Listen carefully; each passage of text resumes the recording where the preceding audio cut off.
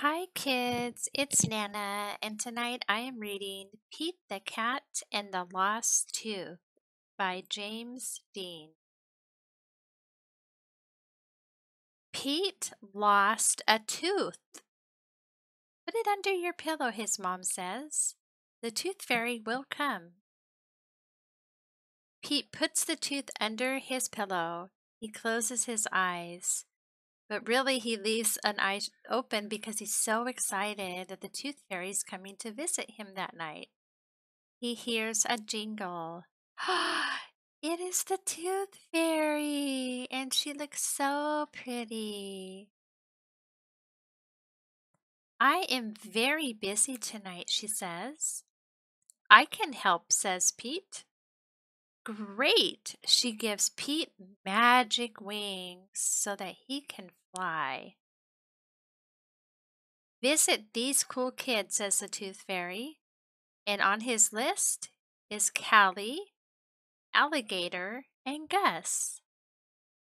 Just take the tooth and leave a coin, she says.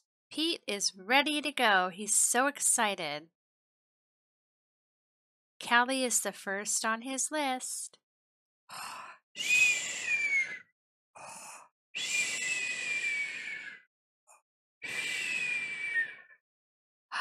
There is Callie's last tooth. Pete takes the tooth. He leaves a coin for Callie. Alligator is next on his list.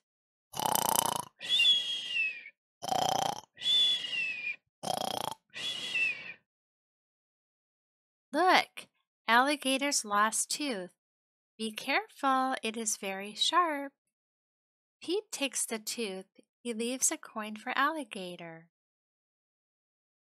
Gus the platypus is next on his list, but uh-oh, he doesn't see a tooth for Gus.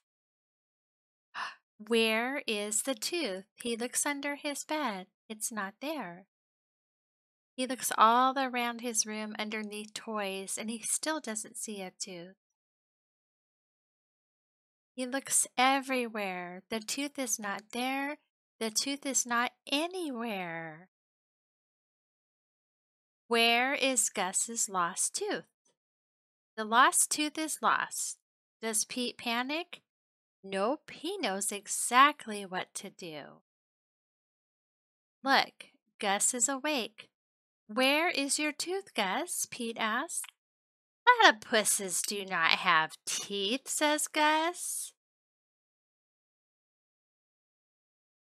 But I still want to be part of the Tooth Fairy fun. No worries, says Pete. Pete puts a coin under Gus's pillow. Thank you, Gus says. You're welcome, says Pete. Good night, Gus. Great work, Pete, says the Tooth Fairy. No problem, says Pete. Not everyone is the same, but being kind is always cool. I hope you like this story, kids. If you liked it, you can go ahead and comment under the video and also let me know if there's anything else that you'd like me to read. Have a good night.